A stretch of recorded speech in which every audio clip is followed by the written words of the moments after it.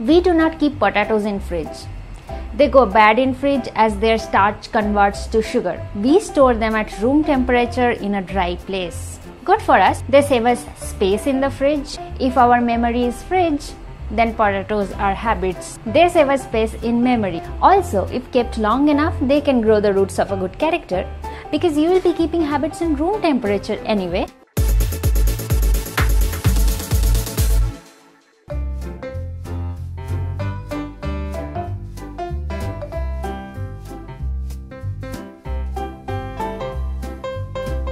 In the early 1990s, a group of MIT researchers performed one experiment on rats. In the experiment, rats were trained again and again to do the same task.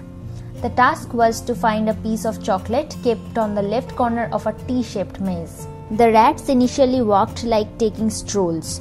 They were scratching walls, going in other directions, and were taking quite some time to reach the chocolate. From their behavior, it was apparent that they had no intention of finding the chocolate. But with repetition, they became better at navigating the maze. They started reaching the chocolate faster. When looked at their brain activity, a new discovery was made. Initially, when the rats were not so good at navigating the maze, its brain exploded with activity as each rat sniffed the air or scratched a wall. As each rat learned how to navigate the maze, its mental activity decreased. As the route became more and more automatic, each rat started thinking less and less. In the book The Power of Habit, the author Charles Duhigg writes, "Habits, scientists say, emerge because the brain is constantly looking for ways to save effort."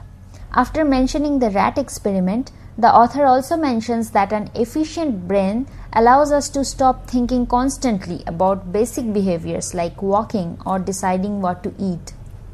If we have a good habit, it can save us a lot of dilemma and unnecessary thinking.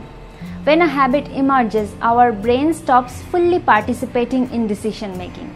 For example, I hope you do not wake up every day and try to think whether to brush my teeth today or not.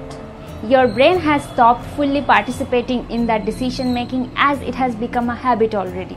Likewise, if you develop the habit of going for a run every day, your brain will gradually stop fully participating in the decision making process of whether to tie my shoelace today or not. I hope you enjoyed today's video. Did it encourage you to work on a new habit? If it did, then give it a thumbs up and let me know in the comment section below what habit you are going to start. You can also let me know other stories like whether you have started a new habit recently and how you are doing it where you are right now. Don't forget to let me know that in the comment section down below. That's it for today's video. Don't forget to subscribe to WhyAndZed for our latest videos. I'll see you in my next video. Till then, keep watching Why and Z.